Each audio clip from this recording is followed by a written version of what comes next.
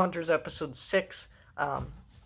This episode features Jim, and so this episode is basically two side plots. We got Jim, basically after the events of last episode, we see that Jim is dealing with the aftermath of giving Claire a note, just like he did Toby, but unlike Toby, Claire actually read it, and she's kind of, now she's interested in Jim. It's weird, but yeah, it's I really like this kind of moment with Claire. I like that, but I think the rest of the episode with Claire is probably my least favorite side of the episode, because I hate the voice acting with Claire. Every time she opens her mouth, I'm always like, shut up, because her voice acting is terrible.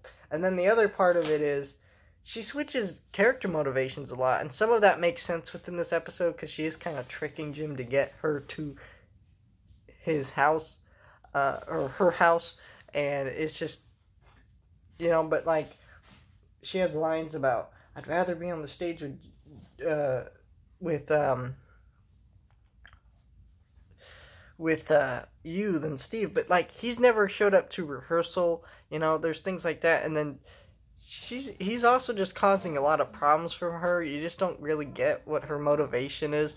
I mean, she doesn't have a reason to like Jim. It's not like Jim showed up to rehearsal, was really nice to her, was a great person once. No, he never showed up, so it just doesn't make sense, and a lot of stuff doesn't make sense. And the other side of this episode is the changeling plot, where after the events of the last couple episodes, the Argan,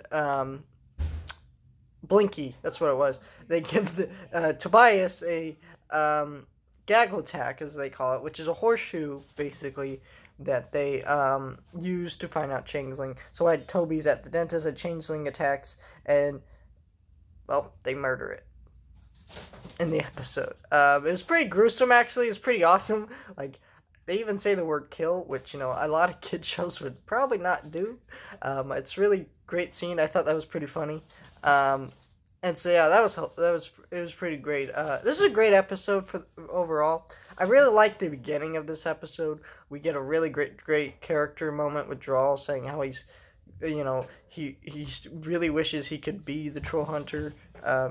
And Jim tries to give him his sword, and it just goes right back to him because it doesn't work like that. And well, he looks at it and sees his father in the reflection of the sword, and he says, look, if if I'm not here to wield the sword, I'm here to train you. And so that's kind of what his thing is now, and I think that's just a really great character moment. I really like Drawl. I think Drawl and Arg are probably my favorite characters in the show. I think they're just so well explored characters in the show, better than any other character within this show, and they have so much layers behind who they are and what they are. And then, Toby's probably right under that, because who doesn't love Toby? But, great episode.